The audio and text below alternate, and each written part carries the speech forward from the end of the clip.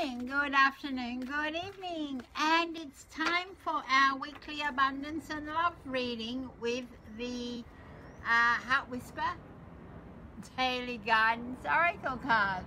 And is that wonderful? A plane just decided to go overhead as I came out here. Okay, so let's see what this week of February the 17th holds for all of us. This is something I'm doing each week, and you might be watching it here on my YouTube channel or on my Facebook page. But what we're going to do first is, as I'm shuffling, everybody just tap into your heart, take in a deep breath, and we ask for guidance to bring into our lives, to manifest the love and abundance that we all deserve. Thank you for the love. And please feel free to share this with whoever might need this message today. So what I'm doing, I'm just shuffling here. So the first card that's coming out is, interesting, is the card to Just Be. This is our challenge card for the week. Just be. Be you. What I say is be you, become abundant.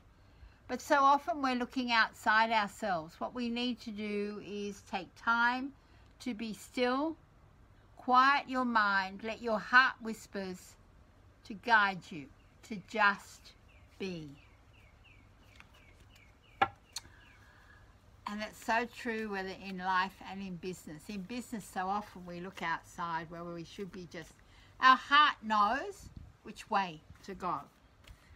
And let's see what our focus card is for the week. Our focus card is to be open. Be open to all the possibilities that are coming, and then tap into your heart. When you open your heart to love, the world opens up and your desires manifest. And we're talking about love and abundance and how we can manifest more of both in our life this week. So remember, this is our challenge to just be you. And I know that's been a challenge for me. I often look outside. Now I'm just being me. I'm open. Just this morning, something came up for me that I'm exploring, and let's see what the outcome is. The outcome for this week is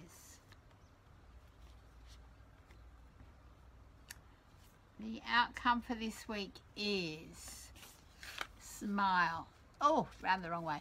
This is a smile card. Smile. When you wake with a smile on your face, you greet the day with gratitude and love. Now, how does that tie in with this one and this one?